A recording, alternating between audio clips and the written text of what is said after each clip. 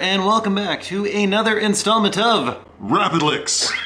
Alright, so today we are going to be taking a look at your economy picking, and with the rising cost of all expenses around there, it's an important thing to keep your mind on the economy, and specifically in this case, your picking. So anyway, this lick is actually a sequence comprised of a lick that just keeps repeating everywhere. So yeah, I'm going to break this down into the lick, I'll show you the sequence, and hopefully you can take this idea and start putting it into your own playing. Alright, so before we get going, just a couple things I do want to mention. I am playing this guitar down in E flat, so if you have a guitar, tune it down a half step and you'll be able to play along. And as per usual, I'm going to refer to all the notes and everything as if we are in standard tuning, just that way I'm not doing a conversion and risking making a mistake, which will confuse me, and it'll confuse you, and we won't learn anything which we don't want. The lick itself is based around A minor.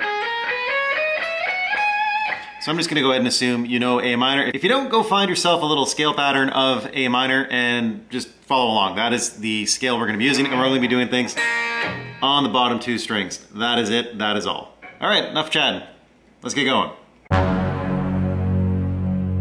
All right, so to start this off, the lick itself is, I'm just going to show you the lick, and then we'll just keep moving this up the scale, but this is how the lick goes.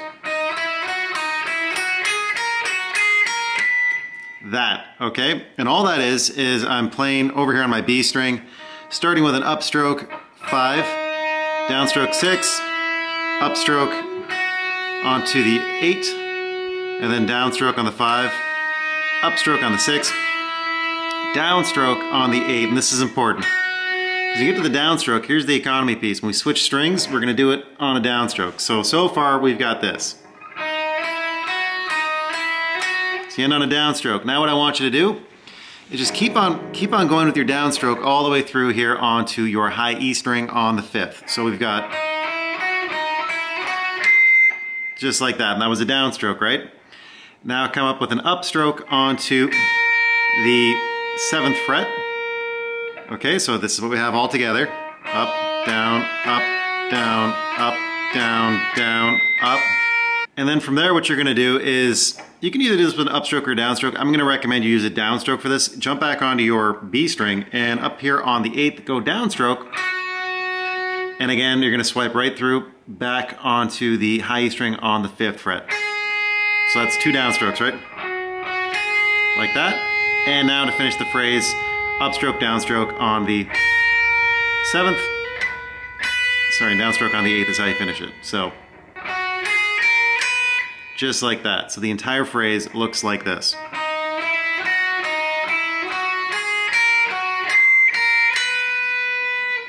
And you'll know you did that right because you should finish this on a downstroke, okay? The important thing to remember about this too is there's 2 ways you can approach this. So when I do this in the version you saw me play in the beginning,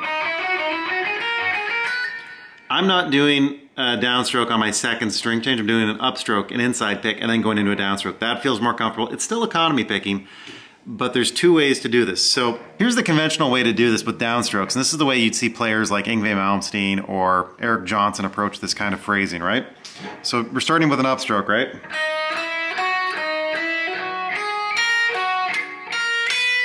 So did you see that? Let me play that again slowly just so you can see what I'm talking about. So up, down, up, down, up, down, down, up, down, down, up, down, right? That is the conventional style of doing this. So the other way you can do this is with the inside picking, which is up, down, up, down, up, down, down, up, up. See that? The change there was on an up, which is different, and then down, up, down, right? So the only difference is when I start the 2nd string change, I'm not going with a downstroke all the time. I'm doing an upstroke and then just continuing with downstrokes on the high E. Either works, either is fine, doesn't really make any difference. They do sound different though, and you're gonna find that one of these feels a lot more comfortable than the other. They're both economy picking, both will work. Again, wait till we start doing the big phrase and see what one works for you better in that kind of linear fashion, because you'll find once you start really increasing the speed, one will feel much harder than the other.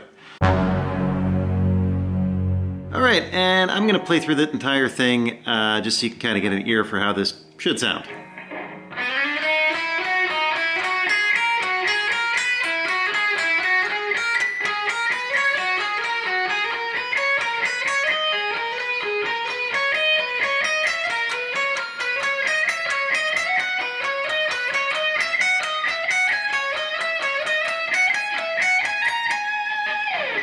Okay? And this is pretty simple, guys. What I'm gonna do is just play the lick I just showed you, so. Just like that. And all we're gonna do now, we started back here on the B string on the 5th. We're just gonna move that up one position in the scale and play the exact same thing over again, starting with an upstroke. Okay, and you got it. We're moving up one more position now, so we're starting right here on the 8th fret, and you got it. And one more up again. So now we're on the 10th fret. And now we're up to the 12th fret, and we repeat that again. Okay, you're with me? Yeah, this isn't too hard, right? Rocket science, people. And now we're on to the 13th fret, same thing. And up here onto the 15th fret. And then to end this, I just come back here and play right there on the 17th, which is an A, of course, and we're in A minor, so that sounds like gravy. And that's it, that's the entire lick. All you're doing is just taking this little pattern and stacking it. That's it, nothing to it. Just take that, move all the way up, resolve it in A, and you got it. Oh, you want my bonus lick? Okay, so in the intro video when I resolved to the A, I think I did something kind of like this. That sort of thing. If you want to do that, by all means, feel free. All I'm doing is, we stopped here on this 8. I'm just hammering on from the 15 to the 17, pulling off immediately, sliding back to the E located on the 12th fret, and this is all on the high E string, of course. And then from there, I'm thinking more or less an A minor arpeggio and just adding in a few extra notes. So, you know, that'd be the A minor arpeggio, obviously, and I'm just going right there. I'd start off on the 12th fret high E, coming over to the 13th, pulling off back to the 12th, grabbing there on the 14th fret of my G string, finger rolling over here onto the 14th fret of my D string, and then just walking down the scale from the A string on the 15th, 14th, and then of course the 12th, which is an A, we're in A minor, sounds good. And of course, we know at the 12th everything repeats. I think I just let go of it with a bit of a flick and grab the bar and dive because it sounds cool. Okay, got it? Perfect, there, that's your bonus lick. All right, so the entire sequence played slowly should sound kind of like this.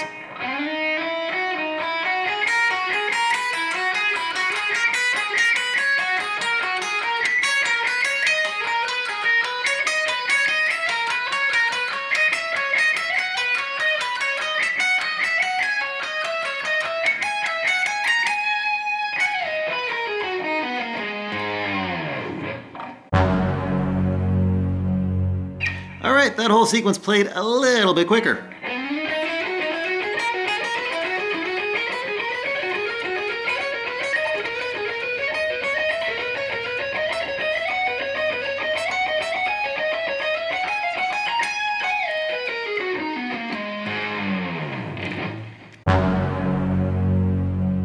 All right, kids, maximum effort.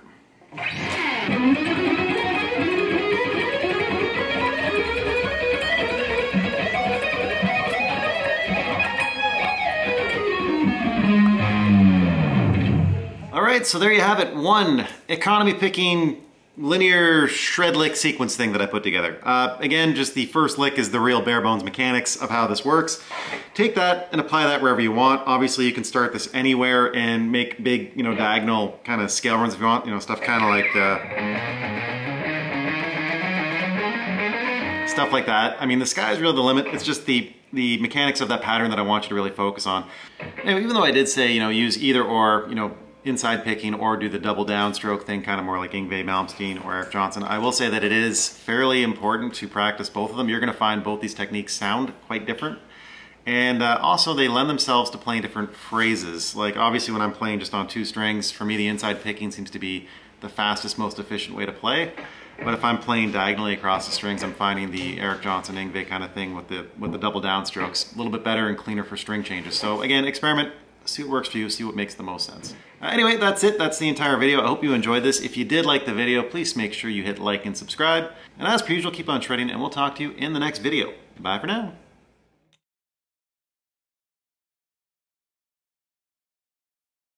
Let me say that part again.